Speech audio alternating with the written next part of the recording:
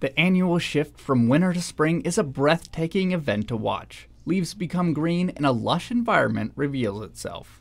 Yes, I do realize I'm talking about spring in the winter, but trees in cities are turning green earlier than expected, and one of the reasons why is because of artificial light.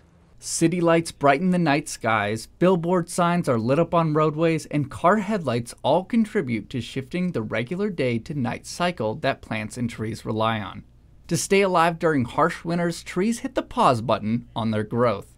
Since temperatures can vary dramatically throughout the winter, the length of daylight is the signal trees look for to safely start growing again and turn green.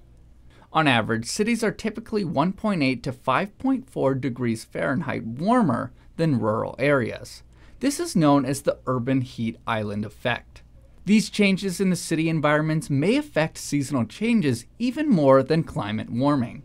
This alteration can affect the allergy and mosquito season, water cycles, and affect pollinators. Cities can act as laboratories to look at these responses to the environment before they spread more broadly. Scientists can use satellite imagery to see when plants turn green. By comparing spring green-ups in the 85 largest US cities, scientists found on average that trees start to turn green 6 days earlier in cities compared to rural areas. But artificial light shifts trees to start greening up on average 9 days earlier. In Missoula, Tanner Saw, MTN News.